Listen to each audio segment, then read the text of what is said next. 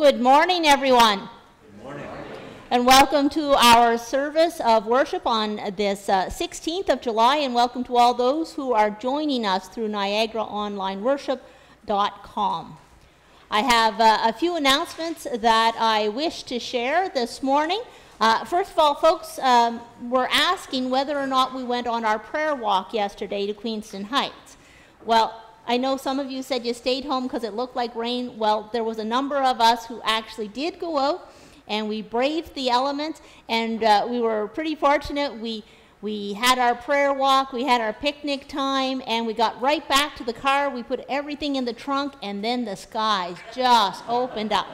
And we actually got quite soaked between just closing the trunk and getting into the driver's side door. But it was a great time.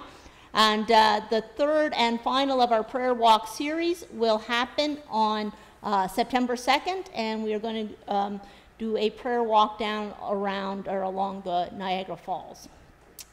More information about that will be coming up.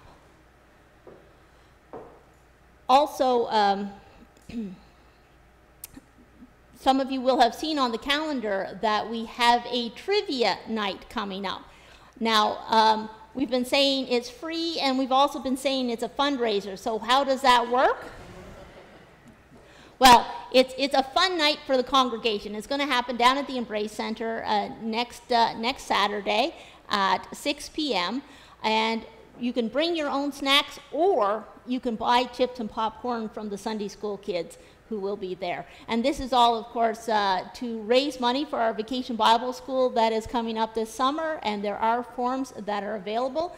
We have a team that's going around to a couple different churches, and the week that we are here at St. John Stevensville is August 21st to 25th. That is when the VBS team will be here at our own home church. So, but I would encourage as many people who possible to come out to the Embrace Center next Sunday evening or Saturday evening, and we'll do, it says superhero trivia, but don't let that put you off. It's just we kind of went with that because our theme is heroes, is the VBS theme, and as you know, our youth group finished their series based on the Marvel universe, and they to talk about call and where God's calling our youth to be in the church. So as a nod to that and a nod to going ahead, it's a superhero trivia, but not entirely superhero trivia. So please come out to that. If you have questions, ask Victoria. And thirdly, I also wanted to mention that that on the 19th at noon here at the church, we are having our senior ladies tea, high tea, and that is for ladies 90 and over. So the senior ladies. So that is coming up this week, and if you have any questions about that, please see either Phyllis or Glenda. They will be able to tell you a lot more than I can about that. And finally, there was a gal from this area that a number of you folks know, a woman named Elaine Berger, who has written a devotional book. And Phyllis can also tell you about that if you are interested in learning a little bit more about that. I know that some of you ladies may know her. Am I forgetting any other announcements? Oh, yes, they were sitting right in front of me. I almost forgot my poppies. They're sitting right in front of me here. The Ridgeway Legion, you know, at the cenotaph every November, they've got that lovely kind of cascading nets full of poppies. Well, the ladies there have so many poppies that came in, they were wondering if we could help them by putting some on one of the nettings. So out in the hall, over the summer, I'm just going to leave the net set up, and we've got bags and bags of poppies, so if you want to just take a minute, and I know some people have used a darning needle to sew them on, but other people have just knotted them. They all have 4 strings attached. Just tie it really tight to that netting so it doesn't blow off in the wind, and that would be a great help to the Legion folks from Ridgeway. And I said, sure, we can do that, so don't make me have to put on thousands of poppies. But so everybody did a few, that would be great. So I do believe that's all the announcements, so let's call one another to worship. This morning's worship, like every Sunday's worship, is a celebration of God's love. It has been quite a week for us, for some good, for others difficult. God's love is cast lavishly for you. We surely need that love. Come and celebrate those who are joyful. Come, those who are weary, and be healed. God's love is given to all. Come and live in that love. Lord, help us to be open to your redeeming word and love for our lives. Let us share that love by drawing the circle ever wider, and that's going to be our first hymn this morning, Draw the Circle Wide, More Voices, number 145.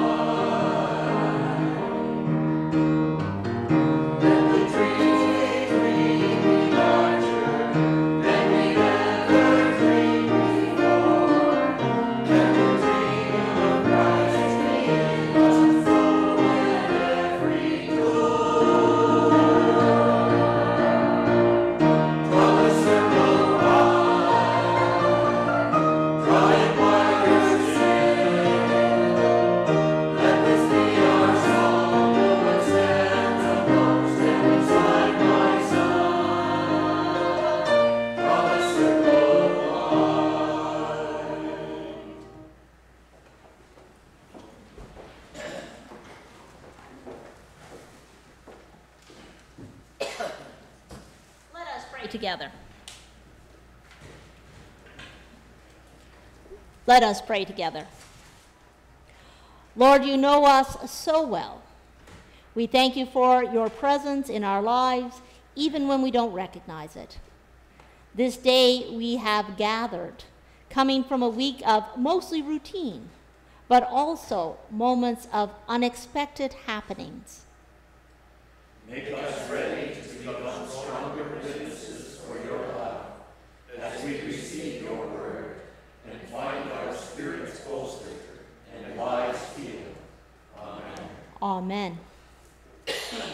Our psalm for this morning is Psalm 139. And if you would like to follow along in your hymn book, it's on page 861.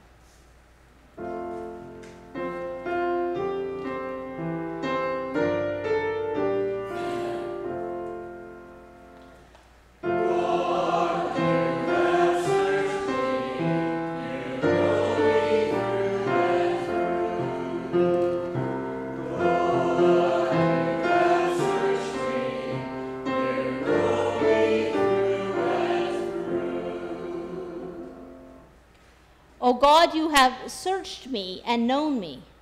You know when I sit down and rise up. You discern my thoughts from afar. You discern my path and the places I rest. You are familiar with all my ways. Before a word is on my tongue, you know it, O God, completely. You guard me from behind and before, and lay your hand upon me. It is beyond my knowledge. It is a mystery. I cannot fathom it. God, you have searched me. You know me through and through. Where can I escape from your spirit? Where can I flee from your presence? If I ascend to heaven, you are there. If I lie down in the grave, you are even there. If I take wing with the dawn and alight at the sea's farthest limits, there also your hand will be guiding me, your powerful hand holding me fast.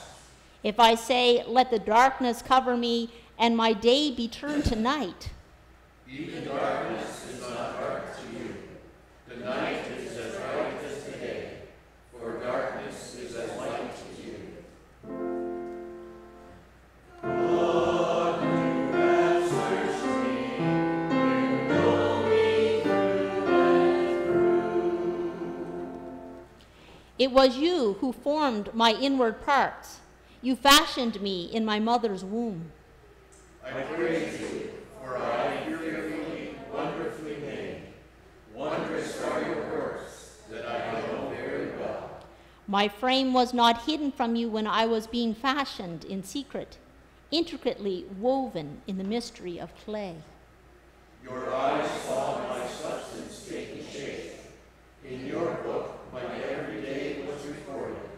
All my days were fashioned, even before they came to be. God, you have searched me, you know me through and through. How deep your designs are to me, O God. How great their number. I try to count them, but they are more than the sand. But come to the end, I am still with you. Search me, O God, and know my heart. Test me and know my thoughts, Watch closely, lest I follow a path of error. and guide me in the everlasting way. God, you have searched me, you know me through and through.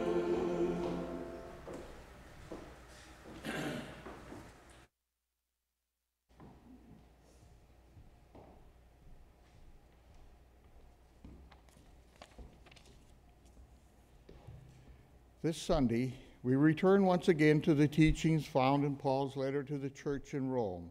This week, are affirmed that nothing could ever separate us from the love of God. Our reading from Romans 8, chapters 26 to 39.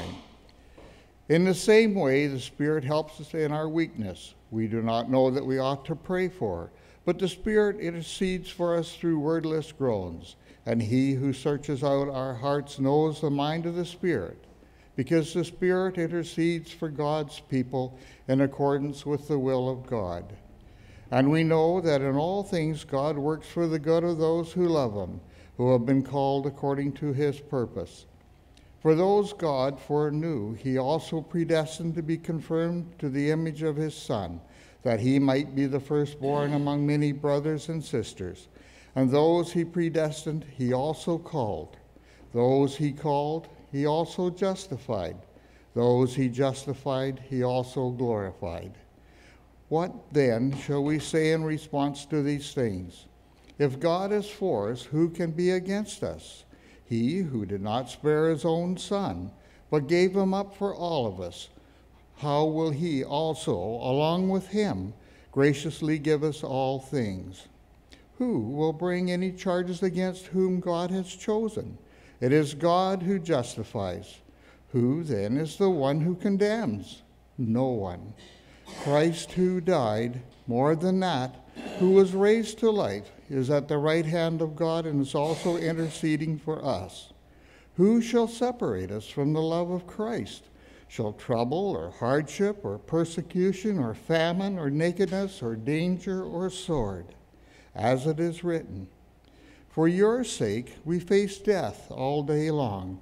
We are considered as sheep to be slaughtered. No, in these things we are more than conquerors through him who loved us.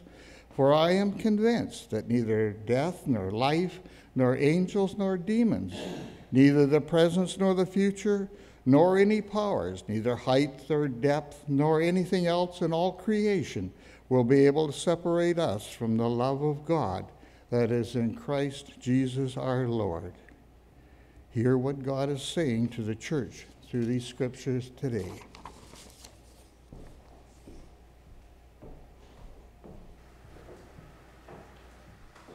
I'm going to invite you once again to stand and sing as you are able, and I think this one was a special request. Hymn number 670, Precious Lord, Take My Hand. Bye.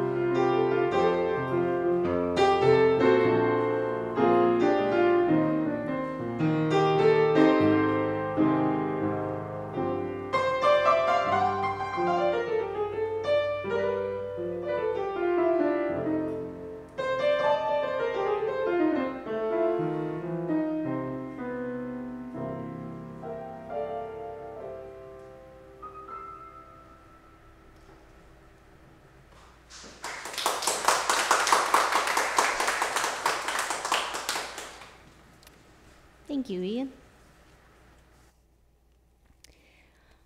So, in our reading from Romans this morning, there's a verse that says, "And we know that all things work together for good to them that love God, to them who are called according to God's purpose." That's Romans 8:28. And I'm sure most of you know that verse because it's one of the first verses that we tend to learn in Sunday school. And we start off learning just all things work together for good. And then we add some more as the kids get a little older, a little more to memorize. And we know that all things work together for good to them who love God. And then as they get a bit older and they can memorize even more, we get the whole verse. And we know that all things work together for good to them that love God, to them who are called according to God's purpose. And that, of course, is how we grow and we mature in our faith. We get a little more context. We do a little deeper examination. Because otherwise, at our grown-up age, just saying something like all things work together for good sounds naive at best, and at worst, a little bit dishonest. But it's also good to remember that the epistle to the church in Rome was written quite late in Paul's career. And by that time, he certainly had experienced his own persecutions and hardships and even being shipwrecked. So he was not naive about the realities of the Christian life. But he still had hope and faith. Let us pray. God of goodness and hope, be with us this morning as we reflect upon your holy words of Scripture. Let it speak to us and let it renew us. In Jesus' name we pray. Amen. Now, when I decided to undertake this deeper engagement with the book of Romans over the summer, I did actually take the time to intentionally pick out pieces of scripture and passages that would provide this fuller overview without, getting it so bogged down that it felt like a seminary course. Then, of course, as we all know last week, my best laid plans got all messed up when I ended up sick, and Reverend Bill had to step in at the last minute and preach for me. And I got to tell you, it's really good, actually, to be in team ministry with your husband, who already knew that I was going to be too sick to preach long before I would admit that I wasn't going to show up last Sunday morning. So, thanks, babe. However, the thing is that in order to understand the passage from chapter 8, it's helpful to step back and touch on chapter 7 that I would have done last week.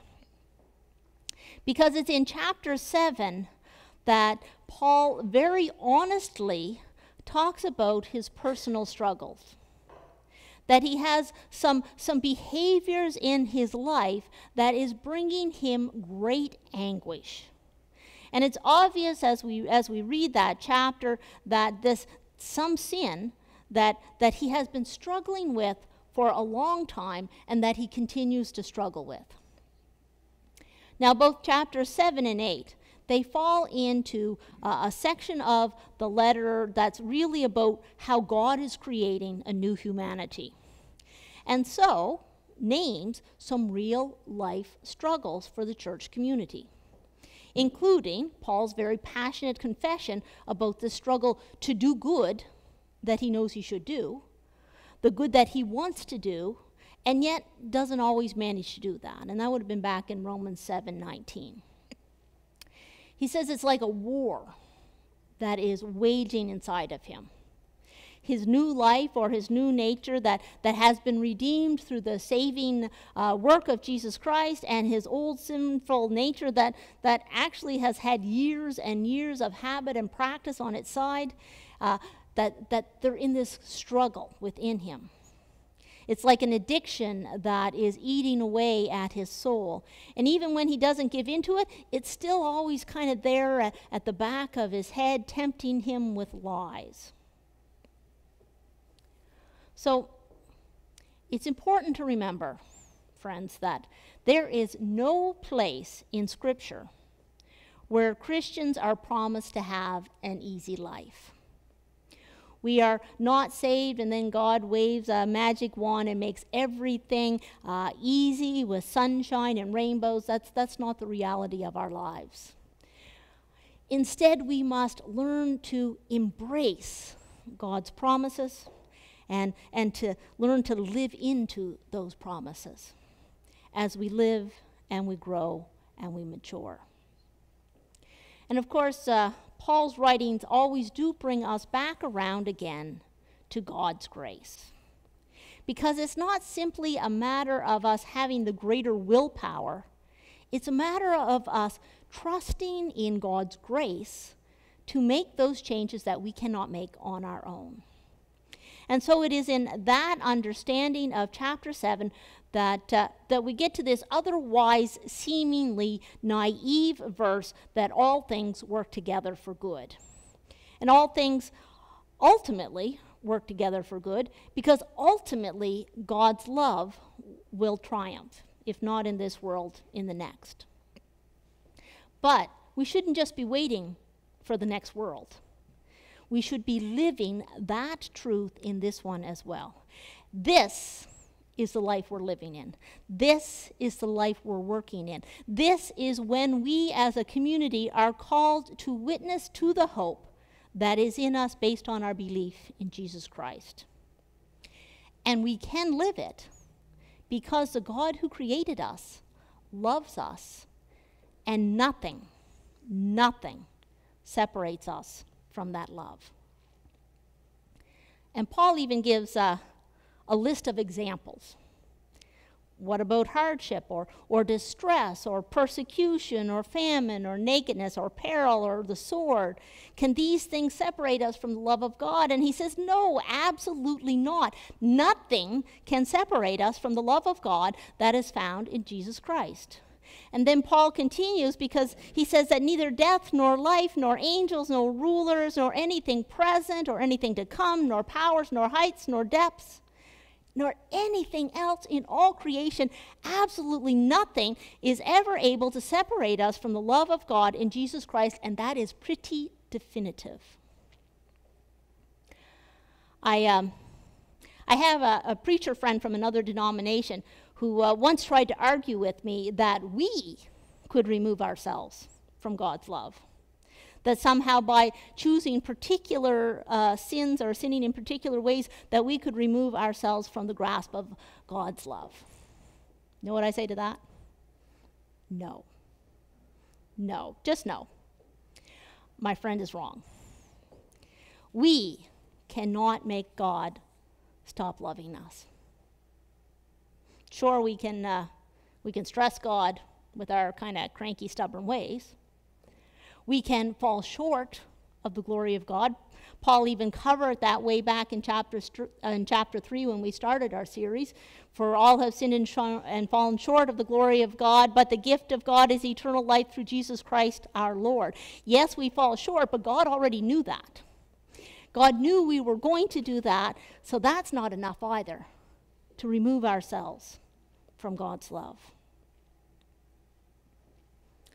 So, you know, there is a very slim chance that any of us here are going to face famine or peril or the sword.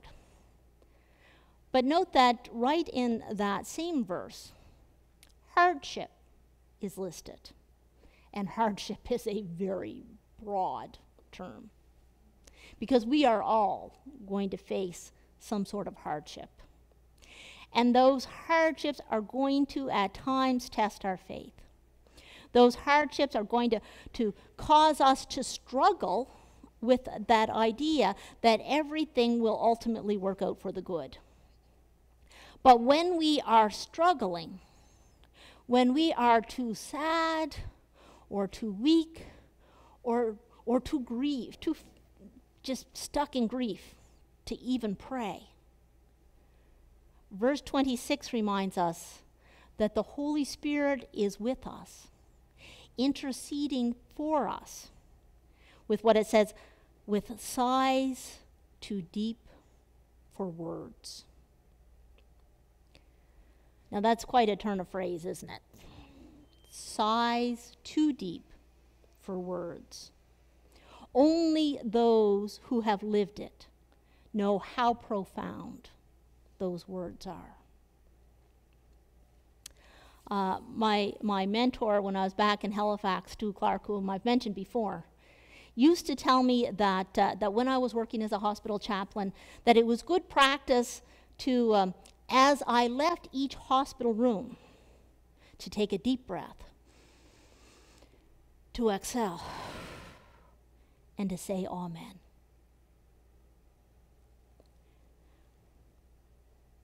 Those are the kind of prayers that God also hears. Yesterday, as I mentioned, there was a group of us who participated in the second prayer walk of our summer series.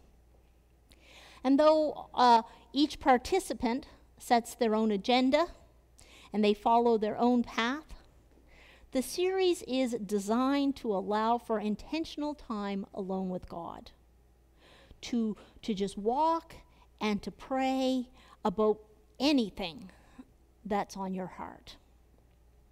Whether it was just to simply delight in the beauty of creation, or a time to struggle with some deeper questions. It is an intentional time to just take it all before God. And we need those times in our lives to just be reflective and to be honest about things. Because when people ask us how we are, what do we say? Fine, thank you.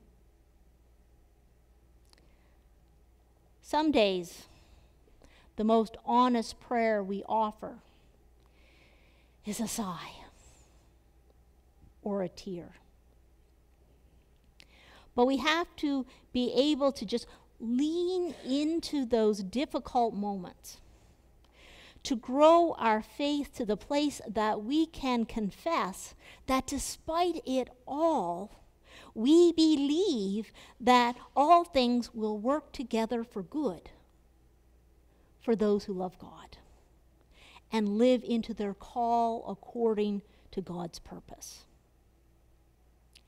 Because, friends, we're not naive. We're just striving to be faithful.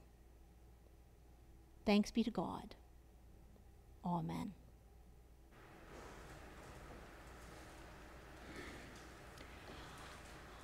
I'd invite you once again to stand and sing as you are able. We're going to sing hymn number 497, Nearer My God to Thee. Nearer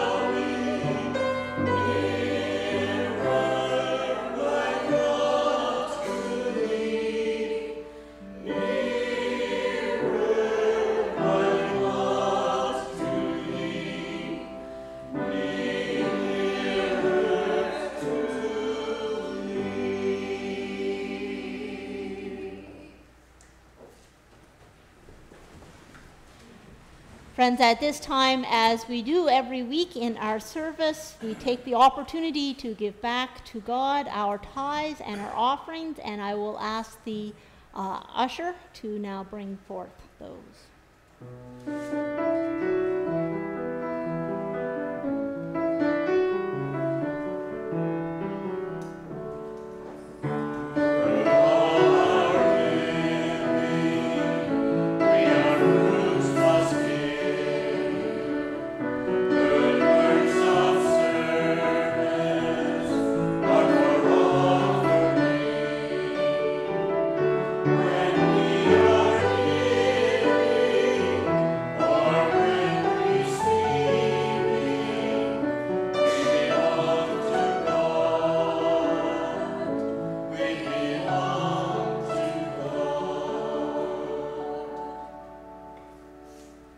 Please share with me in our offertory prayer. Gracious God, we remember all the ways in which you have entered our lives, and we are grateful. Receive our tithes and offerings as a symbol of that gratitude. Amen. Thank you.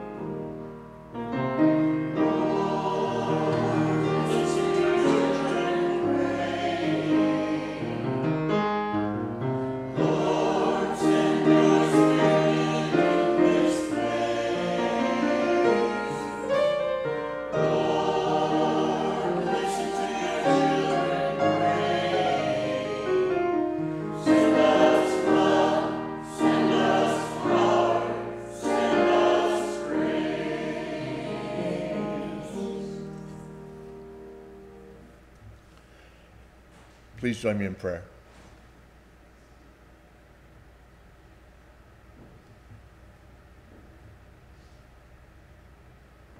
Loving God, as always, we thank you for this day. We thank you for the rains that fell yesterday. We thank you for the sun that shines this morning. We thank you for the myriad ways that you support, enrich, and nourish your creation. And we thank you that you have called us to be both steward and co-creator with you. We pray that we will live up to the faith that you have shown in us.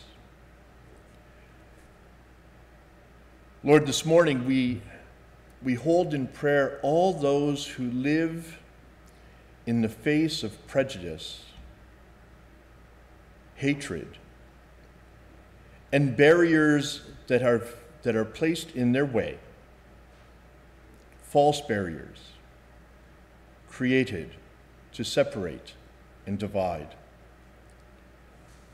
We pray for all those who are denied opportunity because of the color of their skin, for those who are denied movement because of the countries of their origin, and those who are threatened with violence because they dare to express their love for someone whom others have deemed inappropriate or sinful. And Lord, this morning we pray particularly for those who find themselves seeking refuge, those whom we have labeled refugees, those who sit in camps awaiting the next step on their journey, those who have found refuge only to find that they are in difficult and sometimes dire straits. We pray for those who have been welcomed to Canada only to find they are living on the streets.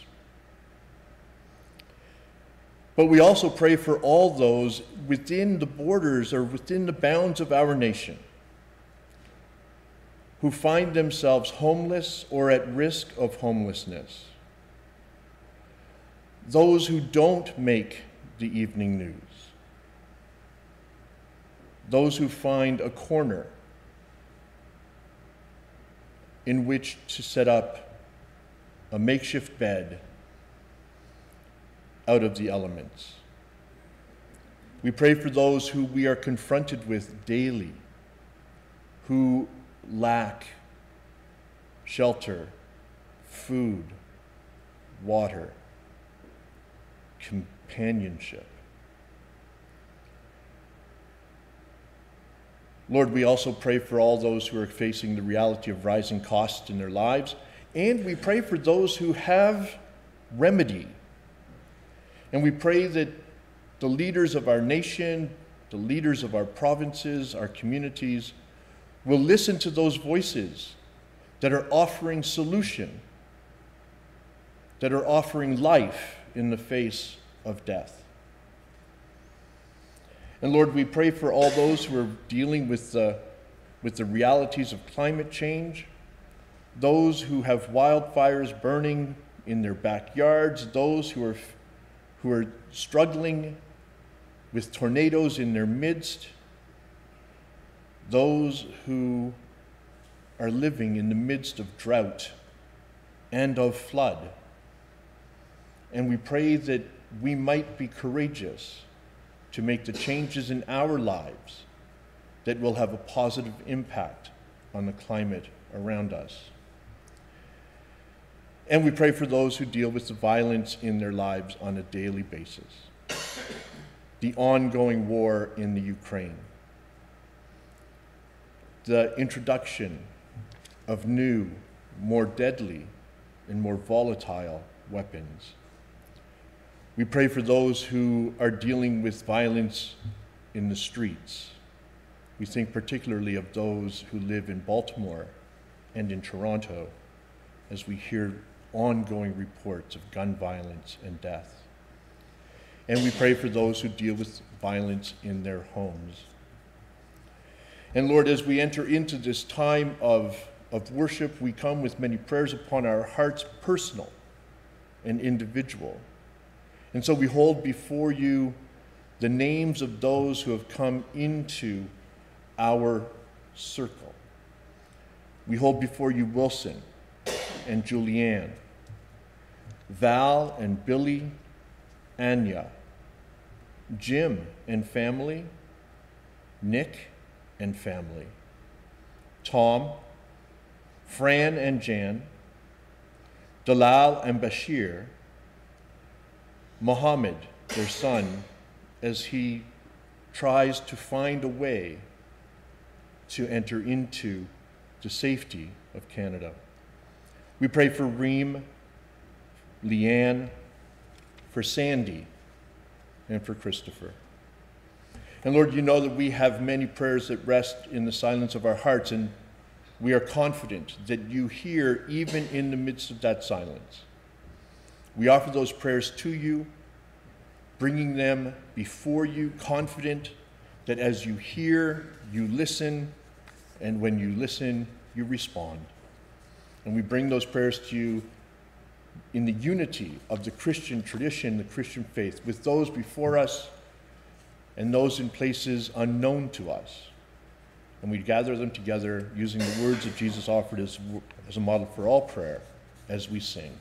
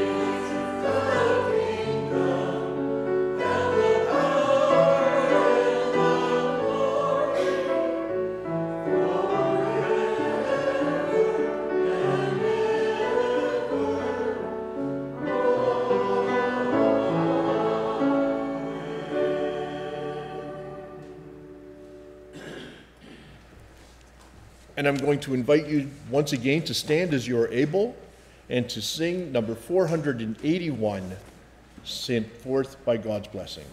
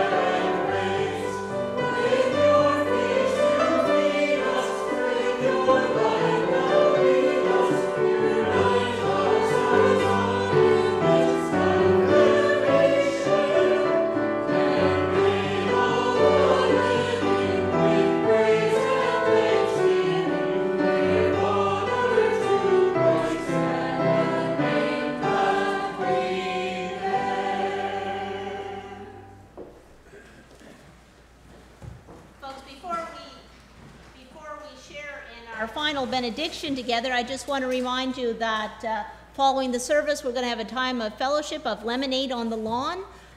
We're just kind of waiting to see how mucky the grass was, or how wet the grass was before we put the table out, but hasn't rained yet, so I'm going to say we're going to do it.